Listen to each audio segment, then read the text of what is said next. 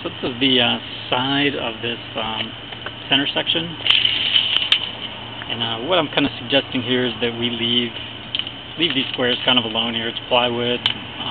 Josh is saying he can just sand down this weathered plywood, so I don't think we really need to change out some of the squares, which I actually have in my bid, so you can save some money on that.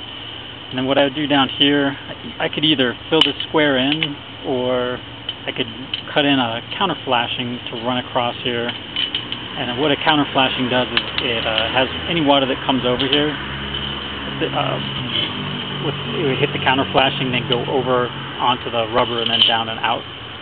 So what I would do is cut the counter flashing in, and then you could have the roofers come back and get some uncured EDPM, wrap it into this area, kind of like what they did over here, and then run it down and then seal it onto inside the gutter.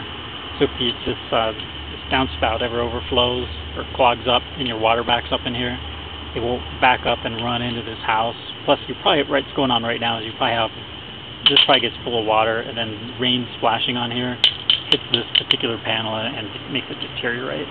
So it's still not that deteriorated, but that's the best detail you could do. I mean, right now you can see there's no counter flashing, and unless you can see down in behind there, but any water that runs down the face of this wall is going to basically going to get just in behind that rubber, and who knows where it goes.